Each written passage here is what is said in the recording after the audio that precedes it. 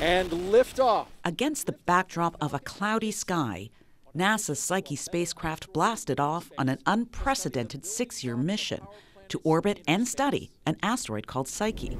Vehicles pitching downrange. We get kind of focused on the big planets, but there's an awful lot more of these smaller objects, and they come in all different flavors and types, and they tell us different parts of the solar system story. NASA has visited asteroids before, but not like this one. It could be the leftover core of a planet, which may tell us more about our own. It's mostly metallic, like this iron meteorite here. Planetary geologist Gordon Osinski is following this mission closely. We've explored icy and rocky worlds literally all over the solar system, but this is the first time we're going to what we call an M-type or metallic asteroid. This mission will also provide data for understanding another future industry, space mining. When it comes to asteroids, we're really interested in a group of elements we call the PGEs. Those are the platinum group elements.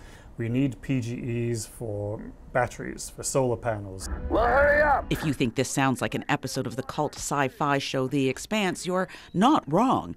But space mining startups say the industry won't be science fiction for long. Space mining is definitely going to happen. It is an inevitability. Psyche, for instance, has a exponentially larger amount of precious metals than we can find on our entire planet. Recent estimates put the possible worth of the Psyche asteroid at 10,000 quadrillion US dollars. That's more than Earth's entire economy. This is a future industry that we could own as Canadians.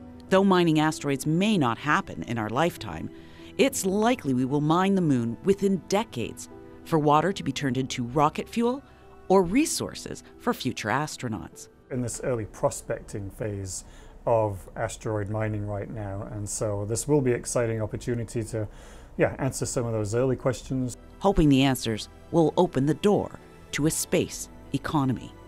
Nicole Mortellero, CBC News, Toronto.